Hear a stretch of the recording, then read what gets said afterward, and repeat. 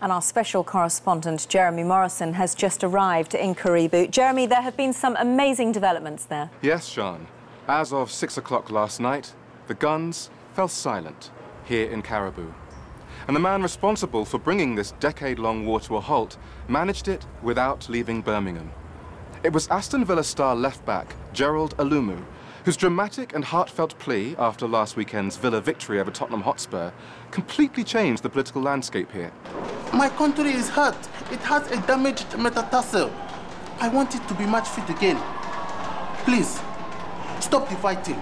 That is only the second time that the intervention of a Premiership player has stopped an African civil war, and already there are signs of a brighter future for this war-torn country. Jeremy, thanks. Thanks, Rory. Thanks, Jane. You were brilliant. You're absolutely delighted to help. Now, I thought I'd nip downstairs and get you a room. Oh, splendid, dear heart. I simply must go and talk to Saskia. Saskia. So where's David hiding? Just over there, where he thinks we can't see him. Well, that's it, isn't it? I'm on the scrap heap. Not at all, David. It's just that you've done it for years now, probably since before I was born. So I'm being replaced. Not replaced, David. Rested.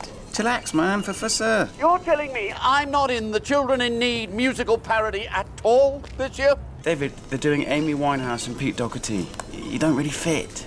And Fiona Bruce and Jeremy Vine do. First Morrison and now this. And why is that man even here, Alex? Mood of the meeting. David, is it the audiences like you best when you're delivering bad news? They like me when? You know, floods, earthquakes, epidemics, that sort of thing. You should see the research. Approval graphs spike like Kilimanjaro. According to the focus groups, if the world was to end tomorrow, you'd be one of the 4 newsmen of the apocalypse. Who does this research? See, Jeremy, though. Jeremy's great at good news. Jeremy knows nothing about Africa. He's the Brussels correspondent. He's very popular, especially since all that tabloid hoopla in Iraq. The Daily Mirror called him the FWAR correspondent. High-ups can't ignore that kind of stuff. Oh, I think they can.